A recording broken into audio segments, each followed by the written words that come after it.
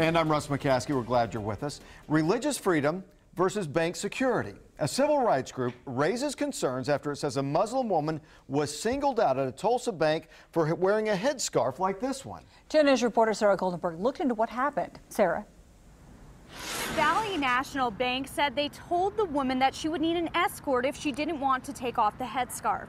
Civil rights groups call this pure and simple discrimination. The Oklahoma chapter of the Council on American Islamic Relations, known as CARE, says a Muslim woman dressed in a traditional hijab was singled out at the Valley National Bank at 81st and South Yale in Tulsa. This idea that she had to have an escort with her at all times, that's concerning because it's something that is not applied equally to all customers. Jillian Holzbauer with CARE says the woman decided not to stay and contacted them to file a complaint. We're simply asking the bank to review and revise the policy in such a way that it still meets their security concerns, but that it allows accommodations for religious headwear. Valley National Bank tells us they have a no hats, no hoods, no sunglasses policy posted on their doors. The bank says it adopted the policy from the Oklahoma Bankers Association to cut down on crime. Well, first, I think there's a very clear difference between something like a ski mask and something like a hijab.